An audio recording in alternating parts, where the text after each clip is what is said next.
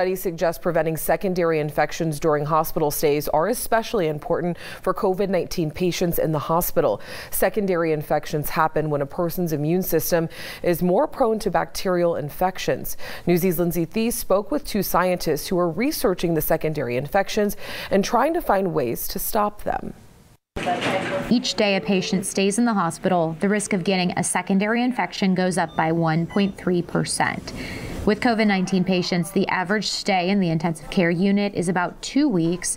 Others with milder cases of COVID recover in 3 or 4 days. Being in the ICU is definitely a risk factor for this. A precaution that ICU doctors take to avoid any potential infections, giving antibiotics to fight off the bacteria that causes them. But about 70% of hospitalized COVID patients are getting antibiotics, even though antibiotics don't help cure the coronavirus.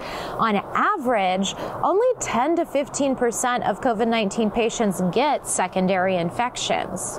So that means a lot of people are receiving antibiotic treatment when they probably don't need it. We don't want to drive up the prevalence of this resistance. Corey Detweiler at the University of Colorado is looking for ways to treat patients who become resistant to antibiotics. If you have a patient who has an infection and the microbe that's causing the infection is resistant to clinical antibiotics, you might be able to still treat them if you can treat with a clinical antibiotic plus one of our compounds, because what our compounds do is make bacteria more sensitive to those antibiotics. It's tedious work, like looking for a needle in a haystack.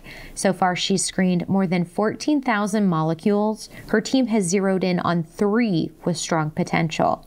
It's a long game, too. Detweiler says it will likely be years before any molecules she discover go through clinical trials and are made into a drug that someone would be able to take. But this work is much needed. It's projected these antibiotic-resistant bacteria-associated deaths could hit 10 million people annually by 2050. For Newsy, I'm Lindsey Theis.